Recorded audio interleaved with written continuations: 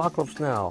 Francis came to see me at Winterland, and he said I wanted my movie to sound like that, the drums in space, drums in Grateful Dead concert.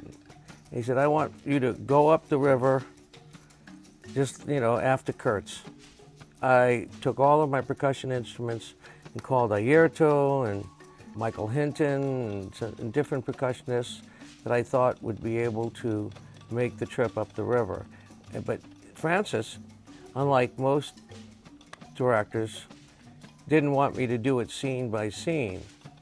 He would want me to go from the beginning of the movie to the end of the movie and actually go up the river in search of Kurtz, musically speaking, and never really stop.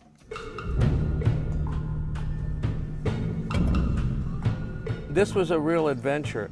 Getting ready for it, I had in the living room, in the kitchen, even in the bathroom, I had little TVs just repeating the movie over and over again so I can get into the mood of it. Needless to say, it's an amazing movie, but the images are so horrific. I mean, Francis was a wreck at the end too, you know. At the end of all of this, you know, he had a bad back, and the only way to really talk with Francis was lie on the floor with him. But this movie almost killed us all. How do you relate something like this to the world music that you recorded on elsewhere? Because I mean, you obviously it's all percussive. Made use it's percussion of base of using the world's instruments. This was not strings, you know. He had a string score. He already threw out 2 scores, one from his son-in-law. You know, there was no trumpets and strings in the jungle. He finally realized that. So I was using all indigenous instruments.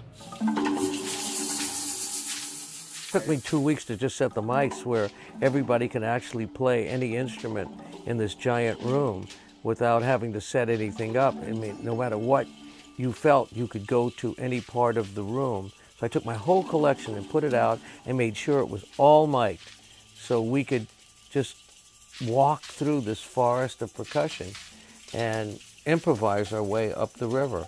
So every time we went up the river, it was different.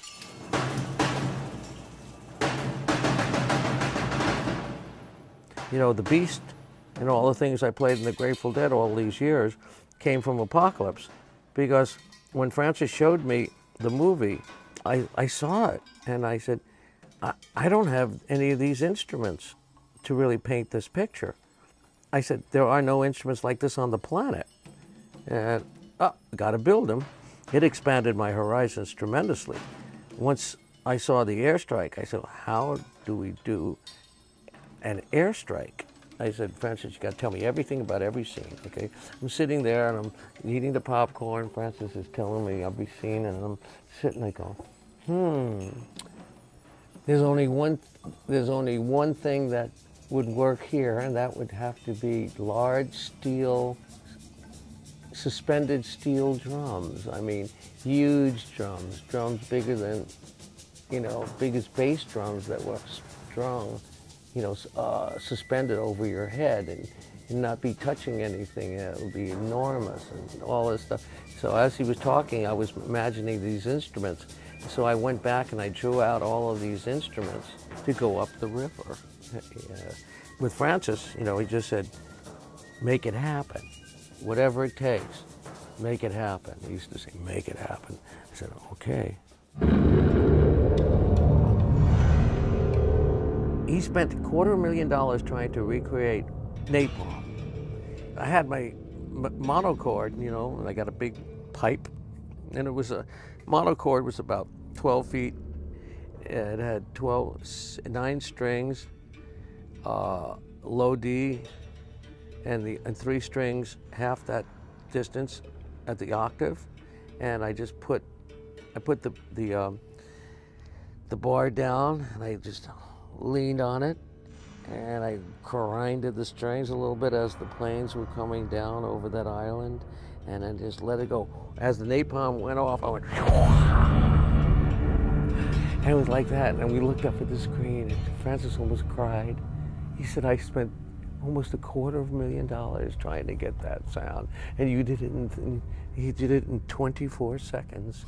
I go, well, this was just made for that, I guess, you know? So it was napalm for breakfast there.